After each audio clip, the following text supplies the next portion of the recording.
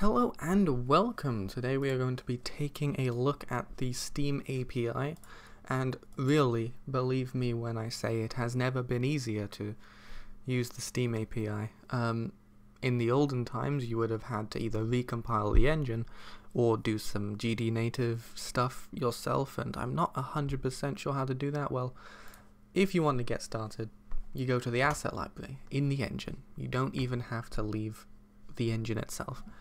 You search Steam, and either of these are fine. I tend to use this one, the Sam's Face one, because you press download, it downloads, you press install, it adds it to your add-ons. Now it says that there are some further instructions, but maybe it'll work out just fine. You go to plugins, you press enable. Now if I am correct, I can just run it. So I'm pretty sure what it actually needs is the SDK. So if you have the SDK downloaded, you need an app ID, you need to download the Steam SDK.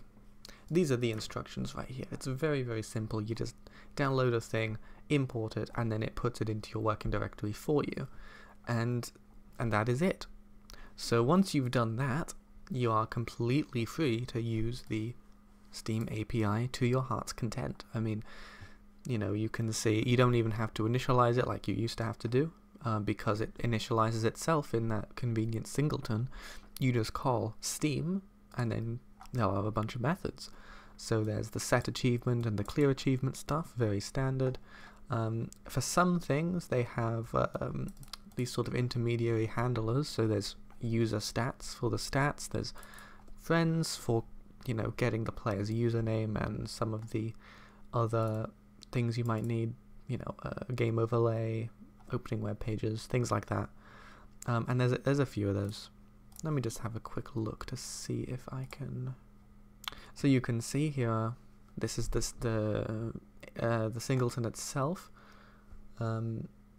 There's user stats, friends, utilities, and you can actually see what this extends to get the actual script, which is all this stuff. You can get a nice list of all the functions which are in here. You see the stuff about leaderboards. I use that quite well. Getting your friends' names, getting your own name, which is the persona name. All this stuff, and so that's it. That's all you need to do. I mean, this is such a short video, I feel like I should pad it out with something. But my tutorial sandbox is sadly not a registered Steam game, so I'm a little bit limited with how much I can do. But, you have your own Steam app. This is helpful stuff, so I hope this was informative enough for you. And if you thought this was useful, feel free to like, subscribe, throw a party in the honor of the Godot engine, and stay tuned for more content. Goodbye.